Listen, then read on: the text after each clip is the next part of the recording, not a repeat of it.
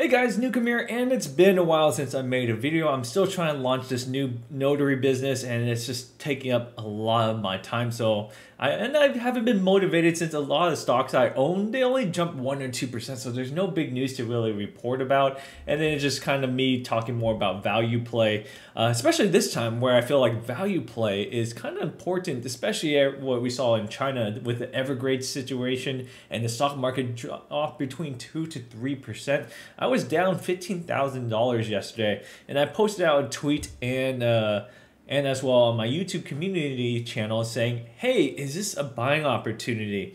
My opinion is when you see big drops, especially September has historically bad month in the stock market. Just for the last decade, September is usually the worst month of the stock performance. Usually you see a negative or not much increase. That's a good buying opportunity for most time, and it looks like it proved true for most of this month. September has been nothing but a bad month in terms of whole overall stock market.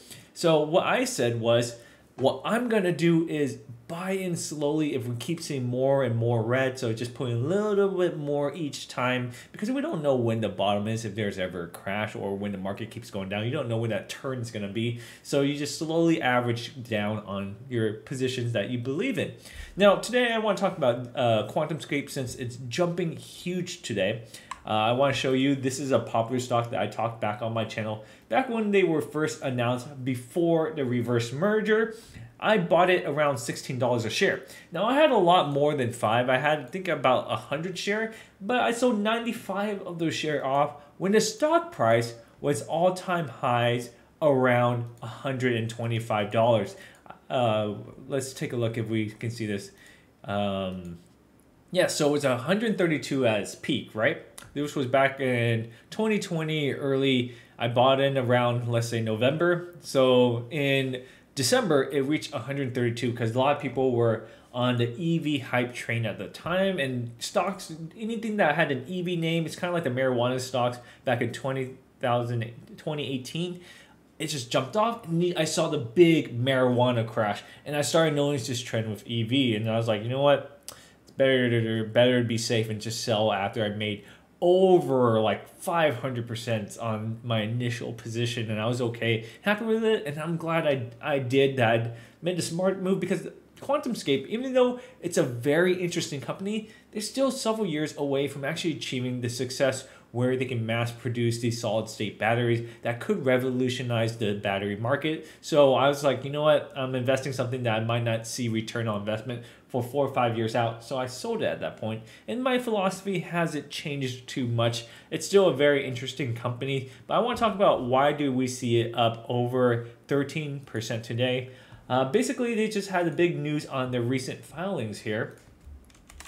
QuantumScape zooms higher after disclosing the company recently signed an agreement with second top 10 automotive original equipment manufacturer. However, they didn't name who of it. So we said a second top 10. So it has 2 of the top 10s, but we don't know who it is.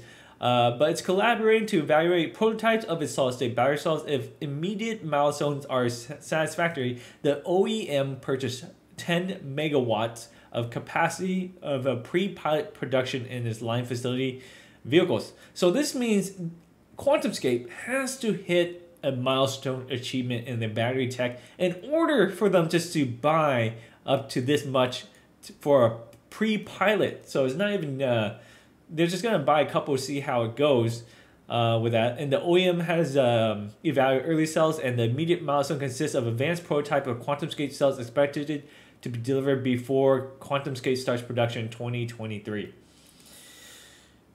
Though I see a lot of hype on it, you know, we see this all the time.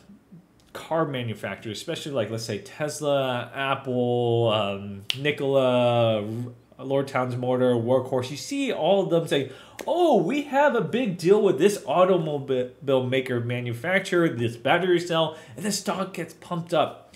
But does it really convert? So far, not really. If you look at Nikola, they had Boys, was it Boys? I forgot who it was. Something with a B as his partner. It had Republic Services. It had several other people, even GM, and it didn't do well for them. Same had Lordstown Motors, over like what, 300,000 vehicle pre-orders. They were all non-binding. So these are just all fluff just to pump up the company.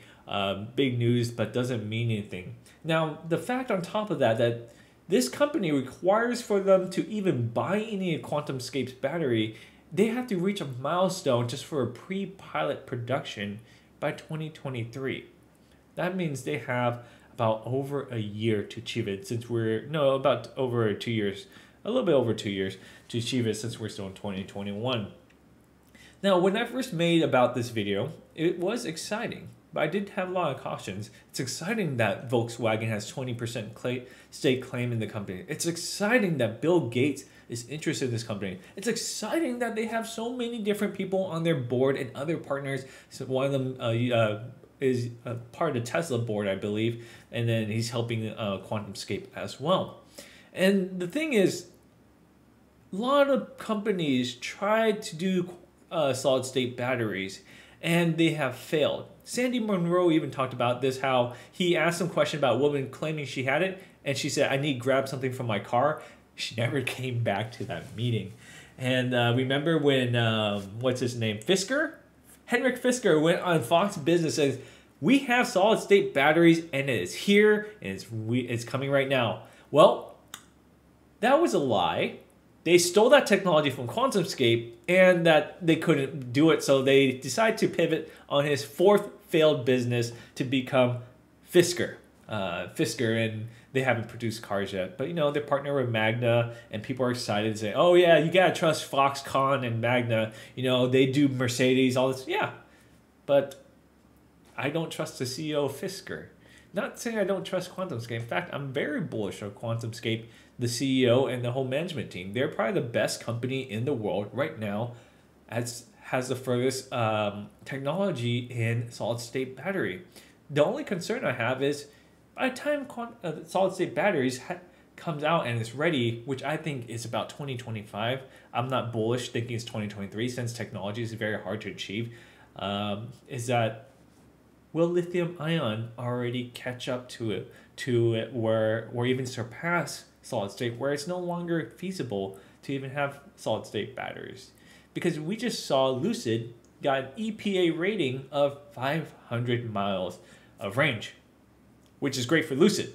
Now the hardest part is actually doing mass scale production, so it's going to be a slow ramp up, but I have faith in them. I just think it's going to take a lot longer than people expect. A lot of bullish investors out there. I'm happy for them. I'm happy for Fisker. I'm not Fisker, for Lucid. I actually have nothing against the company. I actually like the company a lot, but I sold out of that company just due to a lot of things going against them, because I just saw Rivian struggle so much. I saw Tesla struggle so much. I saw so many. Remember when Lord Towns Motors CEO, the former CEO, said we're going to start delivering Rivian, was it endurance truck in September? No. Now Rivian has made its first automobile production, and they put it on Twitter, and a lot of people were excited, and it was a good milestone, even though a lot of people point out, look at all these panel gaps. So they're suffering what Tesla's currently suffered in this early production. Back then was notorious for panel gaps. Now it looks like Rivian is suffering from panel gaps issues, and it's something that's going to take a while to correct. They had a lot of panel gaps issue based on that just Twitter image of one side of that vehicle. So we're going to see Lucid struggle, same thing as Rivian did, similar to what Tesla did and probably what Neos did. So I just want you guys be cautious about buying into QuantumScape, these technologies that are unproven and are years out, and they have a lot of competitors. Though they're the best chance to succeed, but will it be too late by then? And usually when you see a huge run-up like this, investors or hedge funds or big companies who sees a big stock run-up, and they're like, you know what, it's probably a good time to exit from my position. After the run-up, you see the next day they sell. And that's when you see the stock goes down. Not saying it will happen, but that's my anticipation that I'm going to see a big pullback the following day of QuantumScape. I might be right, I might be wrong. That's just my opinion. So let me know what you guys think. Personally, I'm just going to hold my 5 shares just in case they miraculously do it, and then my shares might be worth thousands of dollars one day. But I already made enough profit of over 500% when I first bought in at 16 bucks and sold around 125. That I'm happy with my initial investment. But overall, I just see that lithium ions is getting a lot better. Tesla 4680 cells are coming out. Lucid doing 500 miles. So we'll see if it's there. So I appreciate thumbs up and see you guys next time. Bye.